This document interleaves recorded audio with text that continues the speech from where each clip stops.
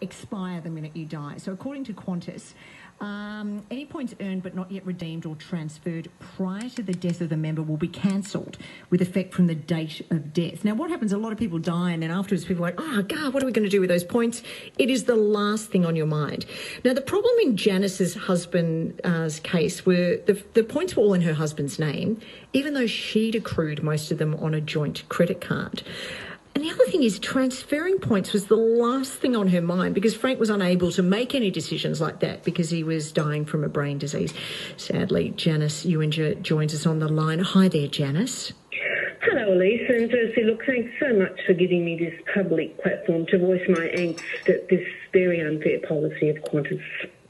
Thank you. And first of all, I'm sorry to hear about the death of your husband. Yes.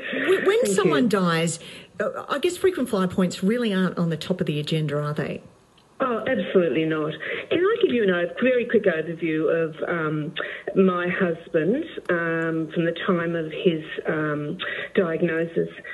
And what's really fired me up, Elise, I'll just go back a little bit. Qantas, I've made 3 calls to them and complained about this situation. I think it's very discriminatory and I think they're lacking compassion.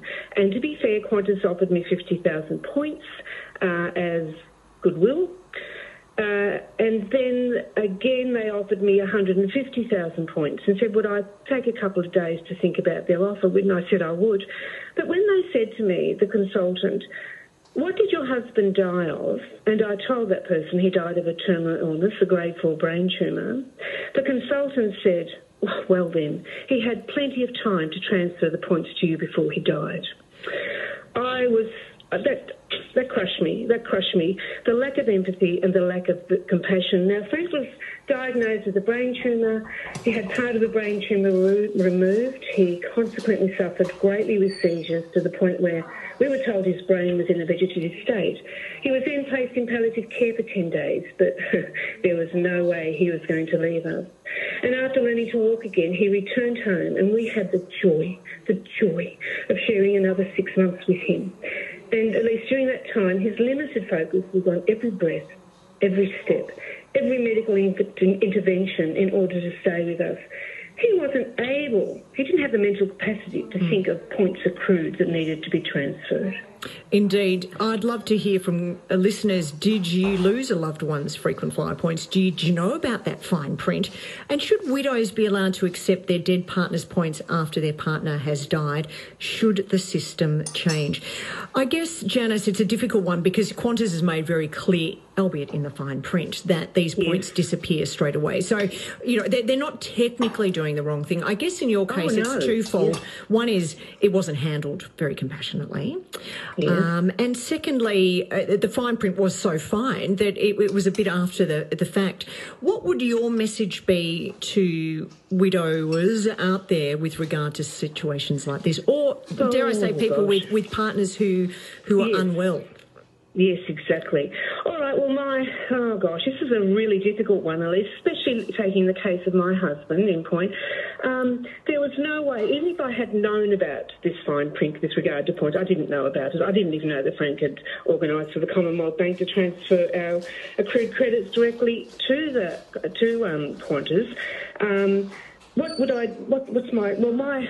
I would say, how can you ask your husband who's terminally ill, who's not going to die, he's so positive, don't even discuss that, which we couldn't. How could I get him to sign a document to transfer his points over to me because he was going to die?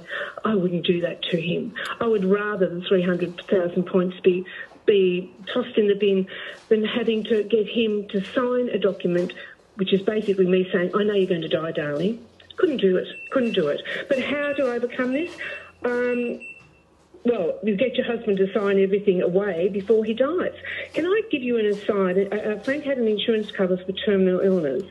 And again, just like Qantas, the insurance company had fine print, you had to claim the terminal illness insurance cover once you were diagnosed with terminal illness. Frank, again, couldn't have done that. He did not have the ability. I did not know about it.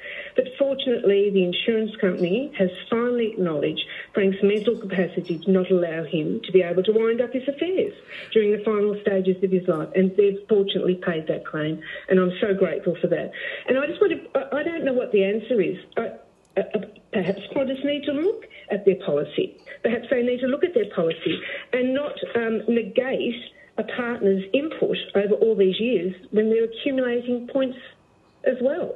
Now, it's interesting about what there were. So you had 300,000 points. I mean, it's hard to say what they directly translate to. But, look, that would be quite a few domestic flights. Yeah. Oh, I think it's about 3 or 4 return flights to London. I did have a look. I'm not a good mathematician. I did go on to, I did have a look online, but it's quite a bit. It's a lot. Although flying to London's not really at the top of anyone's agenda at the moment. But it is the principle. Yeah. It is, absolutely. In principle, integrity. And my husband set out, before he became terminally ill, he worked hard to set up our life after retirement and to ensure that if anything did happen to him, I would be safe and secure. And it's a slap in the face what Qantas have done to him, I feel. Yeah. I've just looked online here. They say Qantas frequent flyer points valuation in cents is 1.9. Look, that changes all the time. But it's worth something. But like you said, you're not going to be mercenary when someone's dying and fighting to live. And honey, how about, would you sign away? Would you just sign away the points, Well, Janice, I hope you have a positive outcome. I hope Qantas maybe see the light in your case and let it be a warning.